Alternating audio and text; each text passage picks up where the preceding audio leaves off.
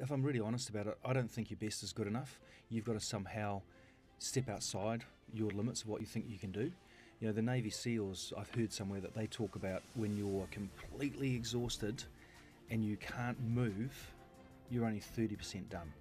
If someone shoots at you, you're going to find that other 70% pretty quick. And on Everest, you have to find that 70%, that extra. So I did that by visualising myself going further and further and further. And so subconsciously I thought, I had to do it. It wasn't a conscious thing. And that's just how I tapped into that subconscious part of my brain, I suppose. Wow. Yeah. And that training yourself to think further and further, are you doing that before you get onto the mountain? Yep, absolutely. Absolutely. Yep. So I was just... the thing with your subconscious mind, it doesn't know the difference between fantasy and reality.